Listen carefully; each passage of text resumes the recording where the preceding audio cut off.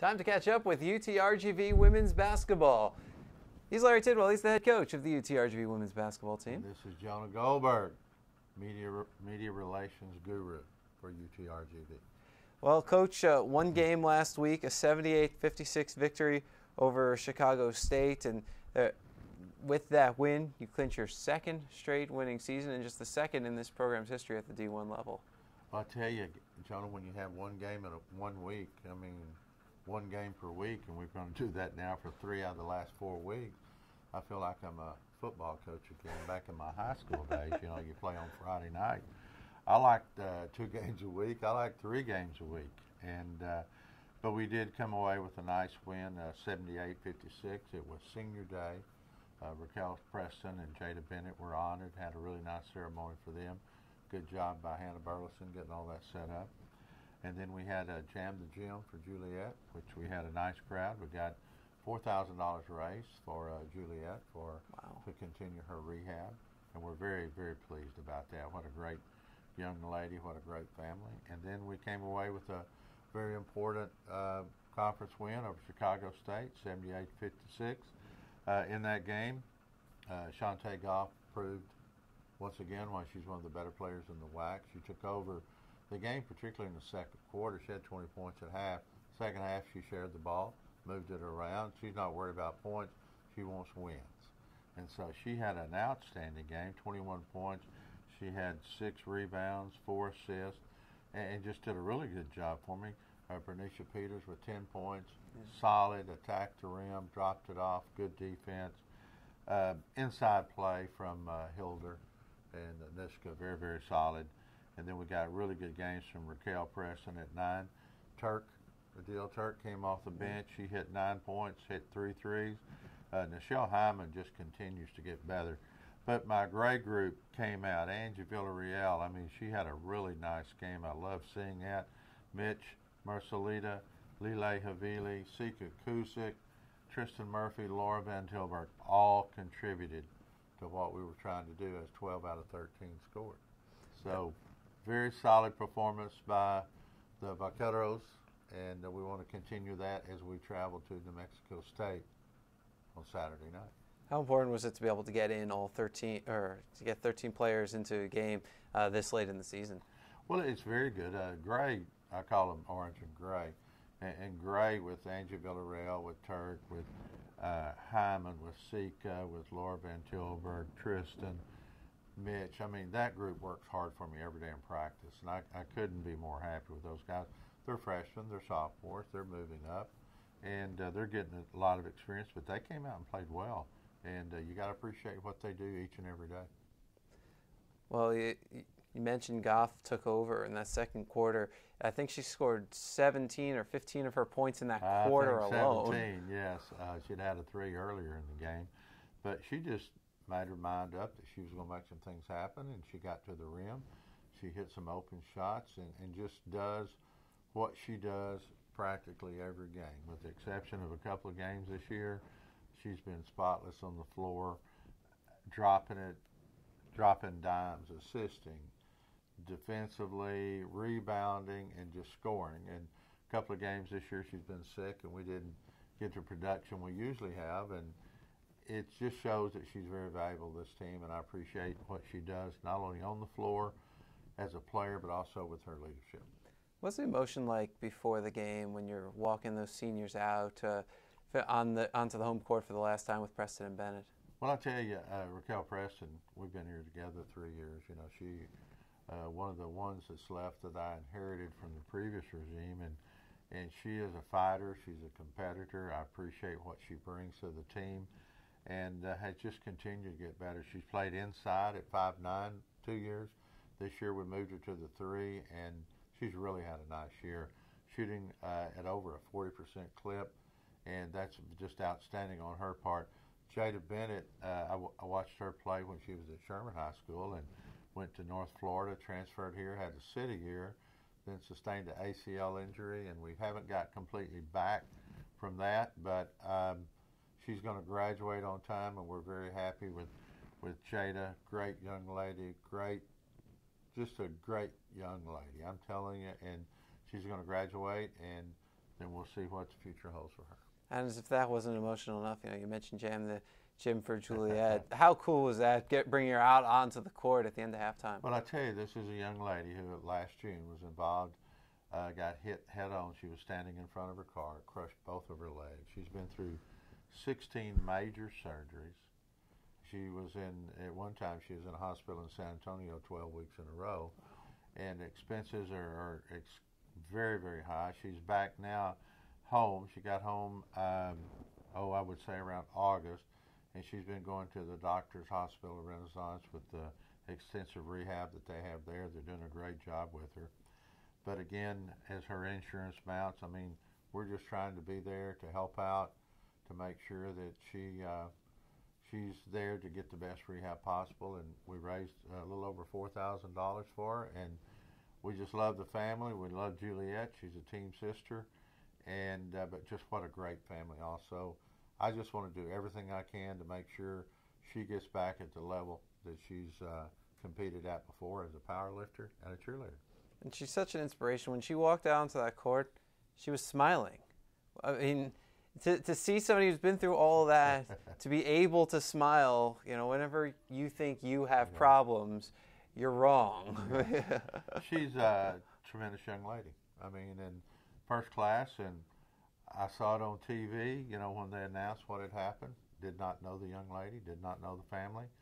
Took about 2 weeks to get in touch with them, to let them know that we were sincere, They didn't know who we were, and so through Michelle Marquez and through Amanda Ramirez and Ariana Tanguma, we got in touch with the family. I've gone up, had dinner with them a couple of times. We visited, the team visited with her during Christmas holidays, and so we're there for her, and we want to let her know that we really care about her. So we're going to make good things happen, and we're going to continue our relationship with this young lady. She wants to be a marine biologist, and she wants to come to UTRGV. So that's a good combination. Marine biology is one of our strong suits here. Yes, so it is. Very exciting to see what the future may hold for her, and very exciting for what you were able to do for her. And I think everybody needs to thank you and your entire team for putting this together. That's something special, and it shows how much you really care. Well, I tell you, we do care about the Valley. I've been here 3 years. We've been here, myself, Hannah, AA, Anthony Anderson, Gabe's been with us 2 years. John Ishii was here, and we've put over 3,000 hours of documented community service on the time cards that we've done, and we're very proud to be a part of the Valley. We're very proud to be involved with the Valley, and we do everything from going to the hospitals at Renaissance, to Edinburg, to the children's hospitals. We work with the Salvation Army. We work with Be the Match Bone Marrow Registry, but we love working with Tim Smith on Channel 5. We do a lot of different things with him. All the police departments, we enjoy the Nights Out Against Crime, Boys and Girls Clubs, you name it, we're a part of it, and we want to continue that, as we want to let the people in the Valley know that we're here and we're involved in the Valley. We're just not coming in, stepping out, and leaving. We want to be involved in what's going on in the Valley. And then the other big thing that happened, because you won, you clinched another winning season. That is very nice. We came here 3 years ago. They'd not had a winning season in 32 years, I believe, last year when we went 19 and 15. Went to the postseason for the first time ever. Have come back this year, and we're 16 and 12. We've clinched a winning season. And Jonah, this has been a season that's been full of injuries. We've had Mary Savoy out now for 12 weeks. When she got hurt, she was averaging 14 and 12, a double-double. We've had Anushka Maldonado out for a 3 to 4 game period. We've had Bernicia Peters out for a 3 or 4 game period. Lile Havili has been out.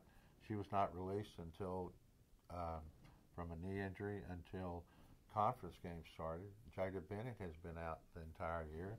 Sika Kuzik was out for about 6 weeks with a concussion, and she lost a lot of valuable workout time that would lead to more playing time for her. And so it's been a little bit frustrating from the fact that we don't have all of our players on the floor, but it is what it is. You deal with it, you move on, and next one steps up, and that's when you have your Hilders, your Anuskas, your Rock. They step it up their play. Shantae, of course, Bernicia. But that bench, again, coming is so important, for us with all the young ladies that are on the bench. They make practices better, and then they're ready to step up when their number's called. And we got a lot of young players on that bench. We've got, as you mentioned, we've only got 2 seniors. Yeah. And so we have a lot coming back, a lot of firepower coming back, and that's next year. And we're not worried about next year. We're always worried about this year, and we want to finish strong when we head to New Mexico State and then on to the conference tournament. New Mexico State, it's an interesting matchup for right before the conference tournament because it's 1-2 right there. It is 1-2, and it's going to be their senior night. Mark Trek and his staff, that team is first class. You cannot say anything negative about that coaching staff or those players. They represented us last year really good against Maryland in the NCAA tournament, and they just step it up. They're first class. And I've known Mark a long time. When he was a head coach at USC, I was an associate head coach at TCU. We would play USC. We always wanted to battle the best, and so we played USC, UCLA, those people, and you got to tip your hat to Mark. He's had a tremendous run there, and we respect their program. We do not fear their program, but we respect it, and we're going to go out there and play hard and see if we can upset them before we go to the conference tournament. What do they do so well that's allowed them to go on this kind of run this year? Well, they got everybody back from last year, and it gets down to players. They've got players, and they've been pretty well injury-free on a lot of different things, and they've been consistent. You got Freeman in there, you got Weber, you got you just name it. They got this freshman Brooks Salas. They've got the point guard. I just love the point guard, Shanice Davis, and then you look over there, and they got Abby Scott coming off the bench. Tamira Williams. They have a Mariah Mack. They have a solid program. So, yeah, it's players. And Mark's an excellent coach, so that has a lot to do with it, too. Well, going into the WAC tournament, and I want to just ask you about it briefly because I don't know when we'll be able to do our next show. You're going straight to Vegas from New Mexico State, aren't you? We're going straight to Vegas. We play Saturday afternoon at New Mexico State, and we couldn't get out till Sunday, so we fly back home Sunday, and then we turn around and leave on Monday. Doesn't make much sense, so we're going to take a bus from New Mexico State. We're going to drive to Flagstaff, Arizona that night, spend the night, and I'm going to get up the next morning, and we're going to increase our student athlete experience, and we're going to go to the Grand Canyon. Out of all of our staff and kids, I think there's only 3 that have seen the Grand Canyon. I want them to see that. I want them to see Hoover Dam. I'm an old history teacher in high school, so I want to go back to some of the roots I used to teach about. But going to see the Grand Canyon and going to see Hoover Dam is probably 2 of the most magnificent miracles I've ever seen. And so we want to do that, but we're also going to be working out. We're going to be watching video, and we're going to get ready and hopefully get another chance to get to the finals of the WAC tournament and see if we can't get to the NCAA tournament. I had the opportunity to go to the Hoover Dam last year, the day before the tournament started. That is an awesome experience. It's an I'm really awesome excited experience, and again, it just goes to show you that, anything can be accomplished if you put your mind to it. And you look at the Grand Canyon or the Hoover Dam, my gosh, these accomplishments were incredible. The people who made the Hoover Dam actually expected the Hoover Dam to outlast human civilization, so they created a star chart that they put in the ground so future alien civilizations would be able to understand what happened there. But I tell you what, Jonah, that's a good history lesson. I appreciate that, and I will look for that star chart next Monday when we're there. That's awesome. And then the WAC tournament, hope to be playing 3 games in 4 days. But, you've played a tough schedule and a lot of games in a row early on to try and help you get prepared for that kind of thing. The thing is, Jonah, as you look at the record, we have 16 and 12, 28 ball games. And we'll play one more, a total of 29 ball games. We played 18 on the road. 18 and 11 is what we played. 18 road games 11 home games. That's probably as many or more than anybody in Division I of playing road games. And so we're used to the road. We're road warriors, and hopefully this will help us as we go into New Mexico State and then go into Las Vegas. And we're going to go in there ready to play. We're going in there focused, and we're going to see what happens. Well, UTRGV is at New Mexico State Saturday at 2 p.m. That game will be on the WAC Digital Network, and then they're off to WAC Vegas. I guess some people call it Las Vegas. But they'll be taking on somebody in the quarterfinals. Game time to be determined. You can check GoUTRGV.com for that. Once it's finalized, the bracket will come out Saturday afternoon. And the quarterfinals and semifinals will be on the WAC Digital Network. The championship game, which will be that Saturday, semifinals are Friday. Championship game is on ESPNU. All we ask is that you mute it and turn up the audio that you can hear online, courtesy of yours truly, through our YouTube channel. We'll have a link up there at GoUTRGV.com. He's Larry Tidwell. He's the head coach of the UTRGV women's basketball team. This is Jonah Goldberg, the man, the myth, the legend with UTRG Media Relations. Get your visa.